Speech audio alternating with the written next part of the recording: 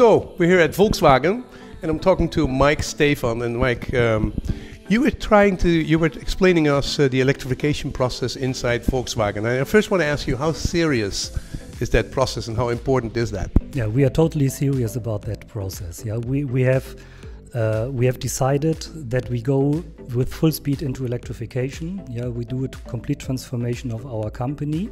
And just recently we have committed to the Paris 2050 climate goals, yeah, and the Volkswagen Group is committed to achieve CO2 neutrality until the year 2025. So we are totally serious about that. You're totally serious. And it all started in 2015, right? A bunch of things came together. What were those things that whole huge shift in the strategy of the company was possible? Yeah, it started already many years ago. So we are doing research and development on the electrification for decades already. Yeah, and we had already a good technology and good prototypes available already before 2015. But in 2015, with the public discussion on the diesel, on the conventional drivetrains in combination with the environmental discussion, it was for us not the starting point, but the right time to do the decisions to transform our company. So that seems very incredible that big change was made. So you are Volkswagen. You make 10 million cars a year. At the moment, it's less than 1% of the electric car which you create. Describe the next 5 years. What happened in the last 3 years, and what will happen in the next 5 years? Yeah, so we bring this year the first new electric vehicles on the road based on our two platforms, the modular electrical platform for the smaller cars and the PPE for the bigger cars for Audi and Porsche. And this starts this year, and we will ramp up our product portfolio and volume over the next 5 to 10 years. We expect that until 2025 we will have a global product portfolio of around 80 vehicles, electric vehicles in our group, achieving a volume of up to 20% globally. This stands for around about 2 million, 2.5 million cars. But it's up to, you have the capacity to produce it. I mean, what do you expect that you will produce? This is what we are planning for. So we are transforming the first factories into factories for production of electric vehicles. Yeah, so 18 pieces, we have decided to transform the first 18 factories out of our global production network. And we will see at the end. It is so simple. The customer decides what he buys.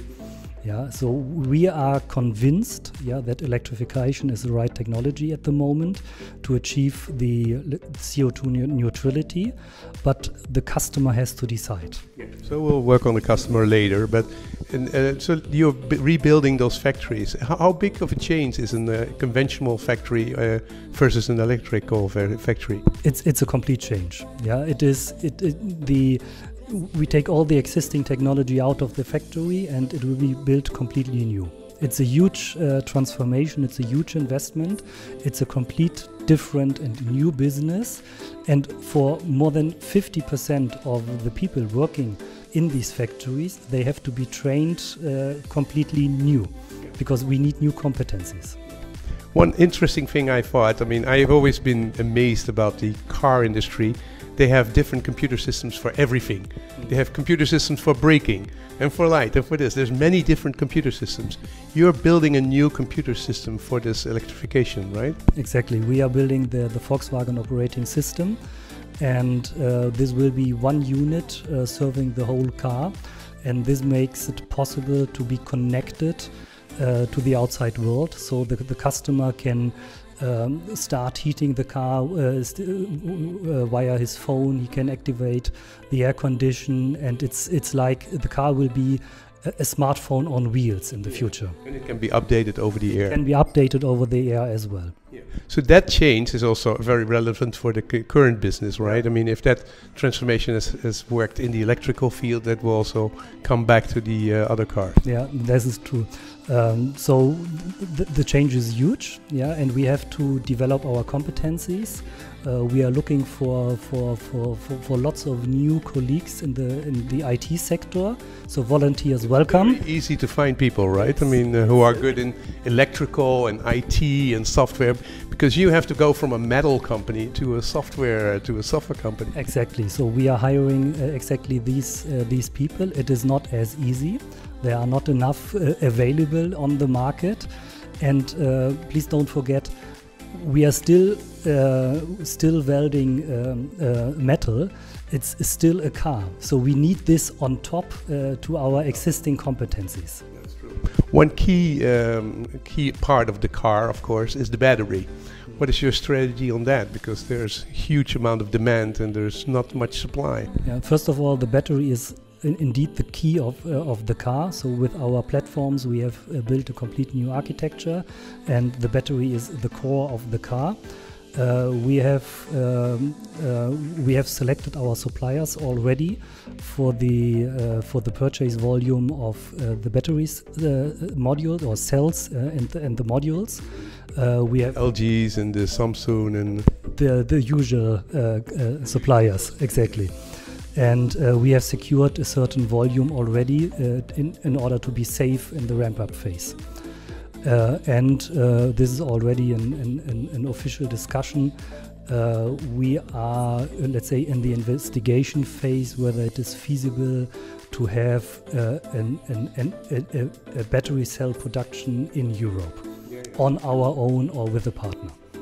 But you also say batteries is really something different than creating a car, right? Your competence is in creating huge amount of cars which drive very reliable and which are, give people lots of pleasure to drive. But batteries is a different kind of technology.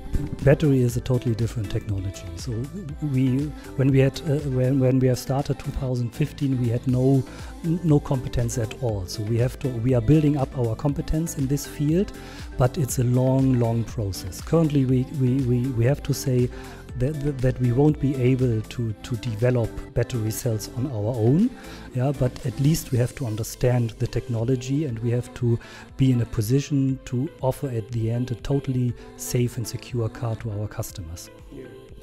Everybody is running to all these LG and Panasonic and Samsung. And shouldn't we do more to invest in new kinds of factories and new kinds of players? Do you have an investment fund for that?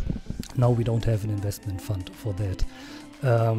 These usual suppliers, yeah, they are of course very interested in doing business with us and all the other manufacturers on our globe, and they are increasing their capacity as well. But it is a limiting factor at the moment, yeah, and this is a little bit in contradiction to the expectations that battery prices are going down. No, of course, the battery prices will go up when there's a huge amount of demand on these people. It will be a very profitable business to be in for the next period. What will determine if your conversion from 0 to 2 million cars, electrification transformation, what will determine it? First of all, we have to offer the right products. Yeah, they have to be convincing, and at least we are convinced that our offer will be very attractive to the customers. What is crucial is the existence of a public charging infrastructure and the right legislation. Yeah, and here we still see that there is still a long way to go until in all the countries the right legislation for the private charging, for example, is changed. But it will happen. It will happen. So you make great cars, so you will make great electric cars. We'll see the first one next year. What kind of price can we expect? It will be around 30,000? When we bring our first ID car based on the newly developed platform, we expect a price on the same level as a comparable conventional car with in Germany a diesel engine, or in Holland it would be a gasoline engine. With a range of? with a range of more than 300 up to 500 kilometers. So you can buy different kind of battery packs. Yeah, the offer structure will be completely modular, and the customer can choose the range of a car. You've worked 20 years in Volkswagen, right? You have seen lots of different parts of the business. What have you done? I'm back in Germany in the headquarter and the corporate strategy since 3 years, but I was very operative. Yeah, I was the managing director of our sales company in China, for example, as well as in India. Very interesting, very challenging. So you've seen lots of different worlds where Volkswagen was able to adapt to. How is this change doing compared to all these other ones? This is the biggest challenge ever. Yeah. Well, you seem to be very serious. We wish you a lot of luck.